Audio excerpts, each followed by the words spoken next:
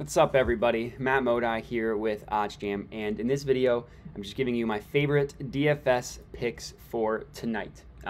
When I say DFS, I specifically am talking about PrizePicks in this video. What I will say is that there is it's a little bit of a lighter slate tonight in terms of the games. We only have 4 or 5 NBA games, not a ton. One of those games includes the Sixers, who's missing 4 of their 5 starting lineup, so a lot of weirdness there against the Nets.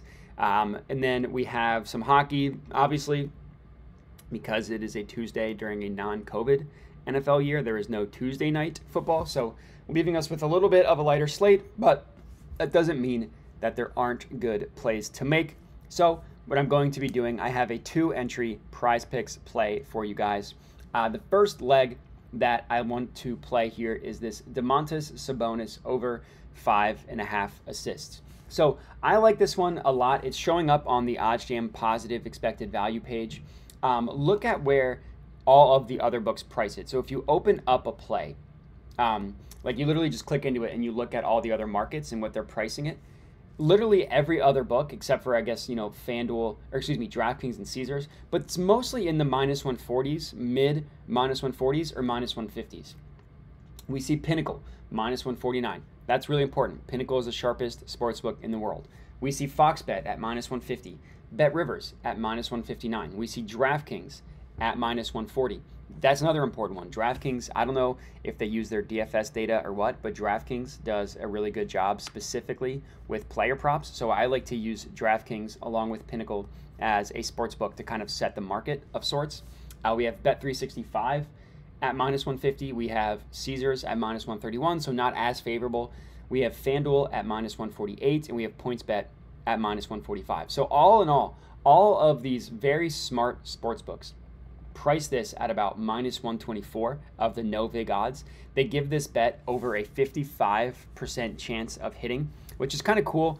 For those of you that aren't familiar with sports betting, all odds have an associated win percentage with them, right? So plus 100 equals 50-50, right? 50% chance. Plus 200 is like 33%, stuff like that.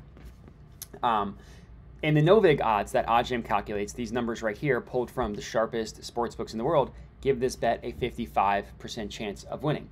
And with PrizePicks, the cool thing about PrizePicks and Underdog and Thrive is they have the same implied payout for every single play, no matter what. So if you're doing a 2-leg one, you're always going to double your money, no matter what. If you're doing a 5-leg one, you're going to 20x your money, no matter what. So what I like to do is find player props that all of the actual sports books that are pricing odds for each play individually, find plays that they think are very likely to hit. In this case, 55% chance of this play hitting. So Domantas Sabonis is going to be, or over 5.5 assists, I should say, is going to be my first PrizePicks play for you today. And my next one is going to be in a hockey game. Player points, Victor Olofsson, under 0.5 points. So basically, does not accrue a point. The no vig odds that OddsJam calculates, not quite as favorable on this one, -120. But again, look across the board at where the other sportsbooks price it. Again, not as good as the Sabonis one, but still pretty good. Pinnacle, -142. Bet Rivers, -148. DraftKings, -140. FanDuel, PointsBet, -138, -140. All in all, giving this one just under a 55% chance of hitting, 54.69% chance of hitting for this hockey one, Sabres versus Canadiens game. But this is going to be my second PrizePicks play today. So if these two hit, you will double your money. Domantas Sabonis over 5.5 assists, and Victor Olofsson under 0.5 points. So it does not record a point. And again, that's going to be it. So if you are tailing this on PrizePicks, comment and let me know. If you do, good luck to all of us. Hope we all cash together. Other than that, please remember to like the video, subscribe to the OddsJam YouTube channel. All that good stuff helps me out a ton. But that's it. So thanks for watching and have a good one.